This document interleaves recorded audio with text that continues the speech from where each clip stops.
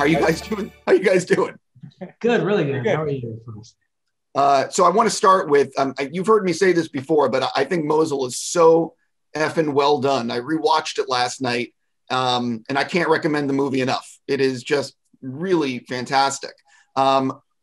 This is Matthew's feature directorial debut. There's a lot of things that this movie is doing that are not the norm. When did you guys think, oh yeah, he can actually handle this material? Matt is one of the most accomplished screenwriters in the business. We've been huge fans of his for years.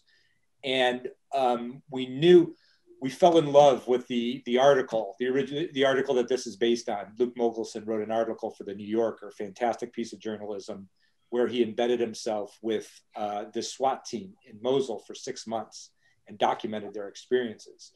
And we knew it was going to be a difficult story to translate. So we needed to approach somebody of Matt's caliber. We did.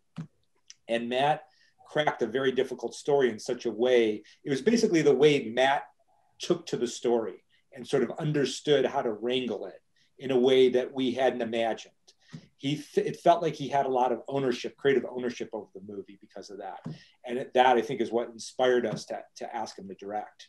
I'll ask you, Joe. One of the things that I think is really great about this is that it is Arab-speaking people that are being depicted as heroes, as family people, and not just terrorists and the stereotypical kind of thing that a lot of American audiences in the world are exposed to. Can you sort of talk about that aspect? It's a critical aspect. I mean, that is what, as Ann said, when we read that article, I think it was perhaps the best piece of journalism we've ever read, because it created such a point of view, such a powerful point of view, in a part of the world that we don't think about much as Americans, and we don't have access to the true stories and the real stories that happen there. We only see our side of it. I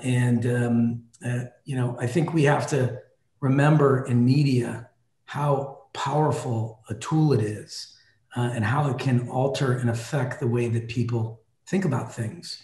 And it's critically important that we use that tool for positive representation, to tell stories that might not get told otherwise. And I think as artists running a company, it's also our responsibility to find those stories and to help them get told.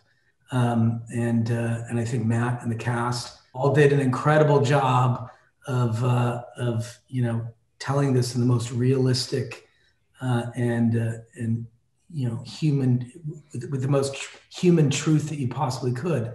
And we think it's a beautiful film as well. One of the things about this is that it's an Arabic cast speaking all Arabic language. There's no Americans in this. During the development process, even though you guys run AGBO, was anyone along the way saying, yeah, is this really what, you know what I mean? Because this is not the norm of what a lot of people want to produce early in their studios run.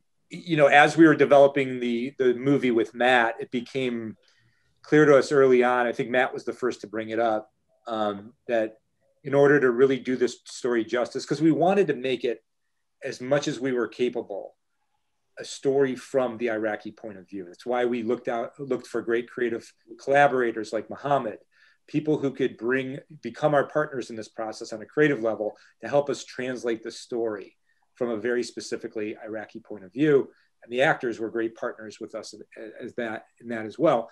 And early on, before any of them got involved, Matt said he really thought that this movie needed to be told in Arabic. And that, as soon as he said it, Joe and I were like, yes, of course, you're right. Because that's the only way we can really sort of run at that experience, the best way we can run at that experience, rather than having to translate it to English or have the actors speak in English. So we looked very hard throughout the Arabic speaking world for actors. And look, Joe and I were coming off of our run at Marvel. This was the first movie that we decided to produce and finance through our new company, AGBO. And a lot of our philosophy in filmmaking is sort of, what can you do? What can you contribute to the process of cinema that is unique to you, unique to your voice, unique to your capabilities? There's not a lot of people that could have made a movie like this in the Arabic language, if any. I don't know this movie would have been made this way anywhere else other than AGBO. But we were in a really unique position that we had a lot of success, and that we could sort of push a difficult movie through the system that other people may not be able to get through the system. And we looked at it as our privilege and our opportunity and our responsibility to do that on this movie. Yeah, listen, I'm actually really grateful you made this, because there's a lot going on in Iraq that I think people see on the news, they hear about in the newspapers, but until you see it visually in a movie like this, where you see what's really being depicted, I think this is much easier for people to get to understand what people are sacrificing and what's going on that side of the world. To wake up to war every day of your life, again, that's what I was talking about earlier, is there's a perspective shift here. And Anthony used the word privilege, and we're a very privileged nation. It is important. I think, look, if there's one thing that digital distributors are doing, is that they're allowing more international stories to be told, because they can target international audiences more specifically. We're able to, utilize Indian cast in significant ways in Extraction, and reach the Indian audience in a very specific way, perhaps in a way that we might not have been able to theatrically. And I think it's allowing more international stories to be told. And as I said earlier, we have a responsibility in media to keep widening the perspective away from a Hollywood Anglo-centric perspective. Something I normally don't single out someone's performance when I'm talking to, I just normally don't do it, but I rewatched the movie last night, and I believe you pronounce his name Suhail. He is absolutely commanding the screen in this movie. He is fantastic. What is your reaction? Obviously, in the casting process, you never really know how it's going to go, but what was it like for you guys seeing dailies or seeing him? Because he is spectacular in this. Yeah, I mean, I remember right from his audition where that revelation really first came to us. And I mean, his story is remarkable. I mean, he is part of that Iraqi diaspora who had to flee the country because of difficult conditions, because of oppressive conditions that were specific to them and their families. And he ended up in America, I think it was in New Mexico, and just sort of working in I think it was in an old age home, in the kitchen. And here's this amazing actor who, despite his training in Iraq, because of those social conditions and those political conditions, ended up in a very far away place with far different opportunities. And it was, when to realize that we had this opportunity to not only find him, but then cast him in this role. I mean, that was part of the miracle of what this movie was. It's sort of, in a way, it was a way to sort of counteract some of the trauma that's happened to that culture because of the wars that have happened there. And I think Suhail's experience is a perfect example of that. Remarkable actor who was not working as an actor. And also, if I'm not mistaken, you guys put him in Cherry after being in this. Yeah. And he's got a cameo in Cherry. I mean, he's one of the best actors that we've ever worked with. And as Ant said, his story is both tragic and inspiring, that this incredibly talented actor did not have a forum in which he could share his gifts. And we couldn't be more proud of his performance in the film. I think it's an Oscar-worthy performance. I guess talk a little bit about the editing room and working with Matthew, because obviously this is his first feature. Did you guys have to struggle with a much longer cut? Were there, things that you discovered in the editing room that you had to solve? No, I think because he's a writer, he was incredibly efficient. And the first cut of the movie was excellent. This is a very specific mission film. There's not a lot of room to breathe by design. It's meant to be relentless. It's meant to drop you into the, incredibly dramatic and painful days that the people in Mosul experience every single day of their life. And he captured that. And his first cut was excellent. He's a very emotional artist, Matthew, and he throws himself wholeheartedly into everything he does. That's a shame we couldn't get Mohammed on here, but Mohammed worked as a creative partner with Matthew because Matthew was so passionate about telling the story, and he wanted to maintain authenticity to the last detail. Muhammad is the most renowned filmmaker in Iraq, and Muhammad came to work with Matthew on the film, and they've fostered a partnership that allowed the movie, I think, to stay as true and realistic as possible. Before I run out of time with you guys, I do want to ask, the other day it came out that basically streaming, it's clearly the future. It's huge. Obviously, this is coming out on Netflix. And it just came out that, Wonder Woman is going to get released on HBO Max and in theaters, and Disney Plus is releasing their big Pixar movie, Soul, and both are actually coming out on Christmas Day on Disney Plus. What's your take on, Wonder Woman going to HBO Max?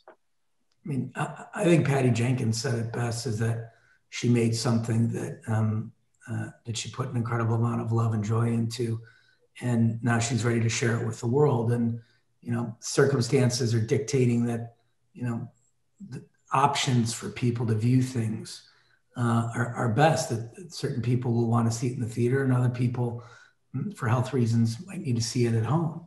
And I think it's incredibly brave and bold of her as a filmmaker. But I do think that this is the future of the business, is that there can be room for both digital and theatrical. And in fact, both could perhaps enhance each other's business and experience. But, there are lots of people that are around the world that have greater access to digital than they do a theater. And this is just one way to reach those people. So as an artist, if you want to get the most eyeballs, I think that a joint theatrical digital play is an incredible way to do that. Yeah, I think it's going to bring a lot of new eyeballs and subscribers to HBO Max too, this movie. Oh, 100%. But I want to touch on, you guys have a great relationship with Netflix. And I am, obviously you guys have had great success with the Avengers movies at the worldwide box office, making billions of dollars. But with something like Extraction, which is, I think, Netflix's biggest movie that they've released, their biggest original movie, is it nice to sort of be able to not worry about your opening weekend box office and just make something that you are proud of, and it just goes out there and you don't have to worry about it after?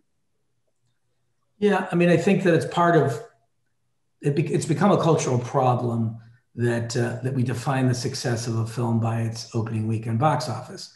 That not all movies have built to blow the doors off with gaudy numbers, the way that the Avengers films are.